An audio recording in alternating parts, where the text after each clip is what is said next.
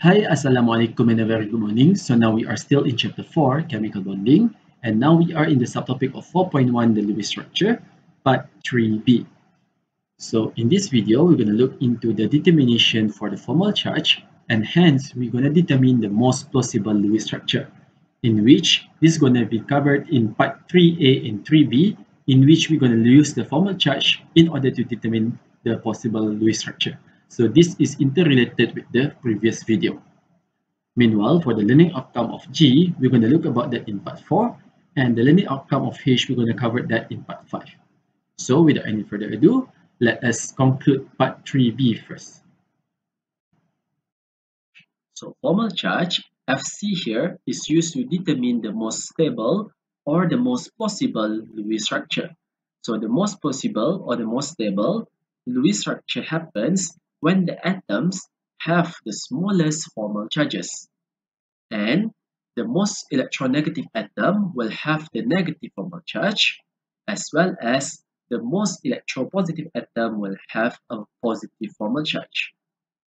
And it is important to note that the sum of the formal charge of the atom must equal to 0 for a molecule that is neutral.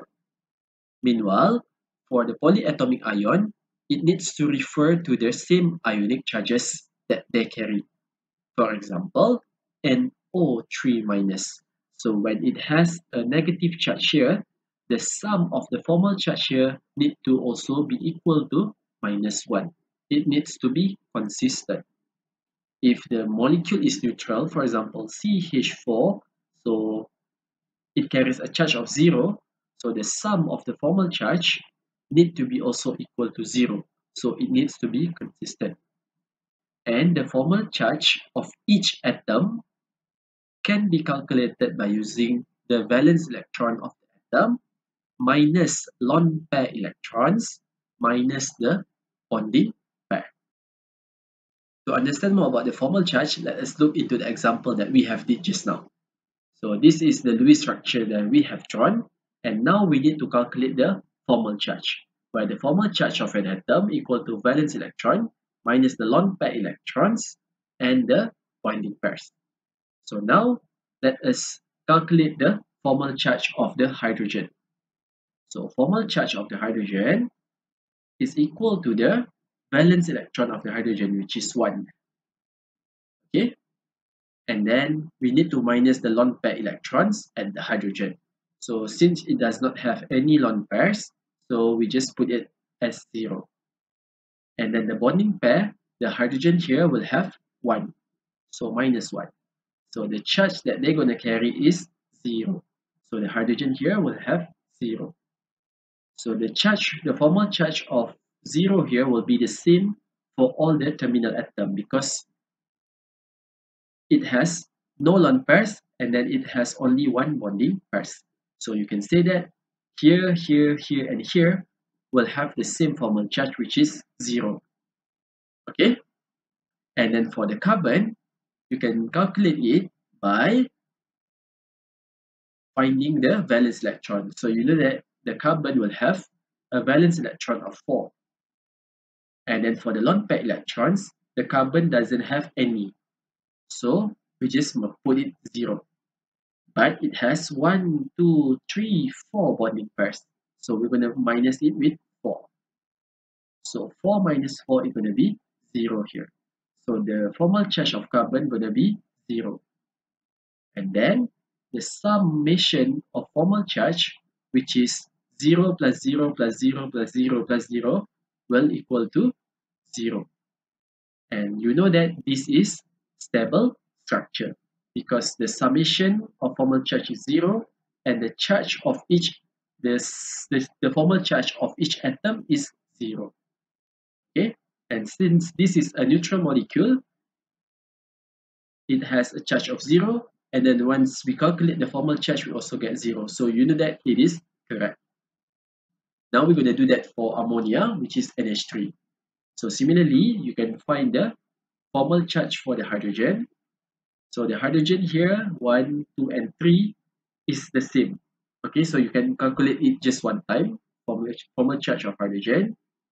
So the valence electron of the hydrogen is 1, and then the lone pair surrounding the hydrogen, there's none, so we can put it 0.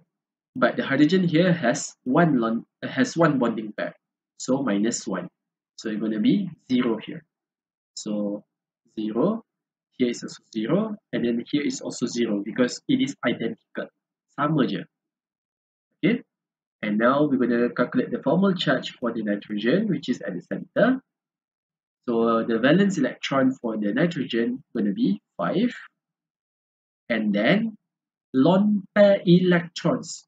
So for the lone pair electrons, you need to calculate it one by one, which is 1 and 2 electron. Okay, this is called as lone pair, but once we are talking about lone pair electrons, you need to calculate it one by one, which is one here and then one here. So it's gonna be minus 2. Okay, and then they're gonna have 1, 2, 3 bonding pairs. So it's gonna be minus 3. So 5 minus 2 minus 3 is gonna become 0. So the charge at nitrogen is gonna be 0 here. Okay, and if we were to find the summation of formal charge, so 0 plus 0 plus 0 plus 0, we're going to get 0 as well. Okay, and the charge of the molecule here is also 0. So we know that it is consistent. And the structure here is stable because we have 0 all the time. Now we're going to look into the water molecule here. So similarly, once we have drawn the Lewis structure, we need to calculate the formal charge. So we're going to calculate the formal charge of the hydrogen first.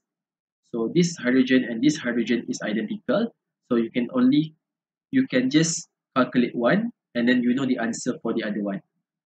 Okay, so hydrogen here will have one valence electron minus 0 lone pair surrounding it, and then it has one bonding pair, so minus 1.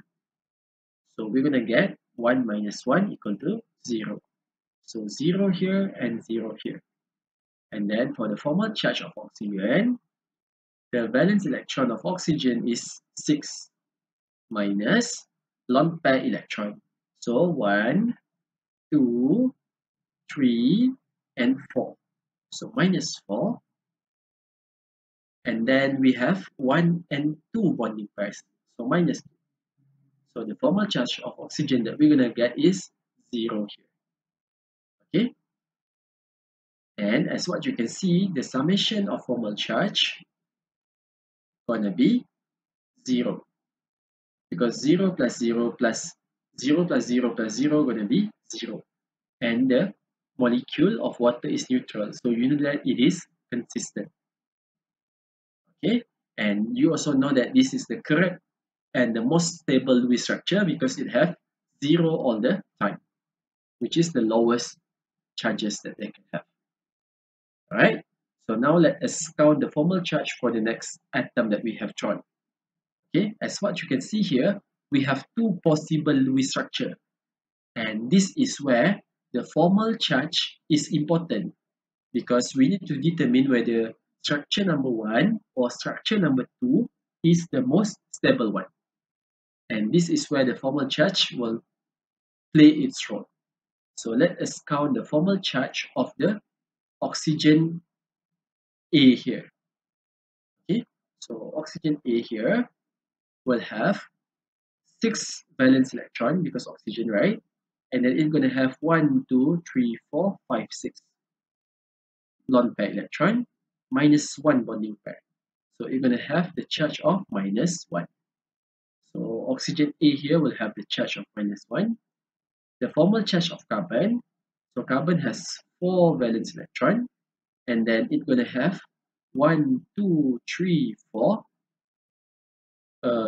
It has no lone pair, so 0.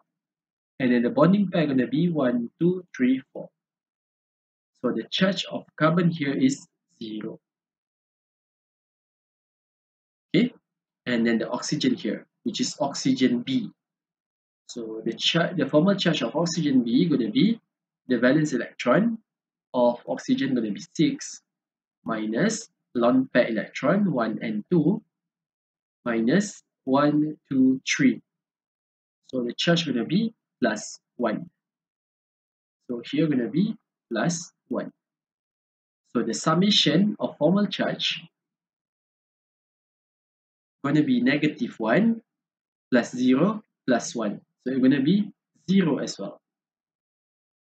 Okay, but the charge of each atom is different. So now let us look into the formal charge of the second molecule. So oxygen here and the oxygen here is the same because they are identical, right? So oxygen A, so we can calculate it one time only. So oxygen will have 6 valence electron minus lone pair electron 1, 2, 3, and 4. Minus 4, and then minus 2 bonding pairs. So we're going to get 0 here. So we're going to get 0 here and then 0 here.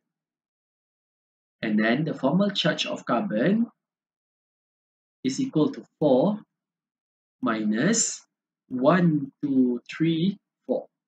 And it doesn't have any lone pair electron. So minus 0, minus 4. So the formal charge of carbon that we're going to get is 0. Okay, so 0, 0, and 0. And the summation of formal charge here is still 0, which is consistent to the charge of the molecule, which is 0 here. Okay, but the difference between number 1 and number 2 is the charge of each atom. So for oxygen here is 0, carbon 0, oxygen 0. But for the case number 1, you're going to have negative 1, 0, and plus 1. So which of the molecule 1 and 2 is the most plausible? Number 1 or number 2? The answer is number 2 is the most plausible and the most stable one because the formal charge here is the lowest, which is 0, 0, and 0. Okay, and now you're going to do that for NO2 plus as well. So we need to determine number 1 or number 2 is the most plausible. So we have to calculate the formal charge. So oxygen A and oxygen A because they are identical. So 6 minus 1, 2, 3, 4 lone pair electron minus 1, 2. So it's going to become 0 here. For the nitrogen, it's going to become 5 minus 1, 2, 3, 4 because it does not have any lone pairs. So minus 0, minus 4. So the charge of nitrogen here going to be plus 1. And the charge of oxygen here going to be 0 and 0 here. Meanwhile, for the case number 2, the oxygen here will be labeled as oxygen A. Here going to be labeled as oxygen B.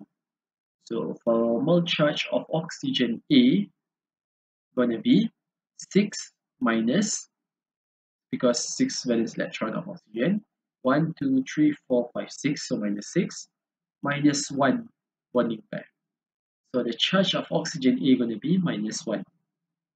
Meanwhile, the formal charge of nitrogen going to be 5 minus, because it doesn't have any lone pairs, so minus 0, minus 1, 2, 3, 4. So minus 4 here. So it's going to be plus 1. And then for the oxygen B here, it's going to be 6 minus 1 and 2, 2 lone pair electron, and then 1, 2, 3 bonding pairs here. So it's going to be plus 1 here. Okay, so you're going to have a charge of negative 1, positive 1, and then positive 1 here. And if we were to find the summation of formal charge for molecule number 1, we're going to get plus 1 because 0 plus 1 plus 0, we're going to get plus 1, which is consistent to plus 1 here. Okay, and if we were to find the summation of formal charge in molecule number 2, we're going to get negative 1 plus 1 plus 1.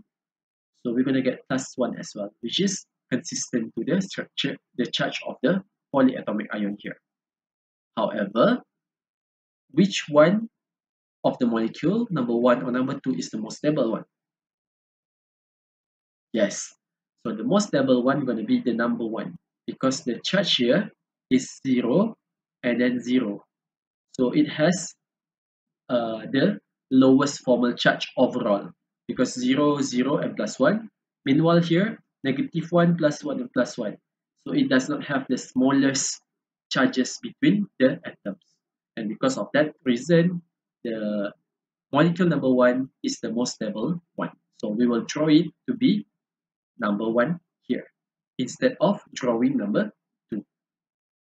Okay, so I think that's all for today's video. See you again some other time. Bye.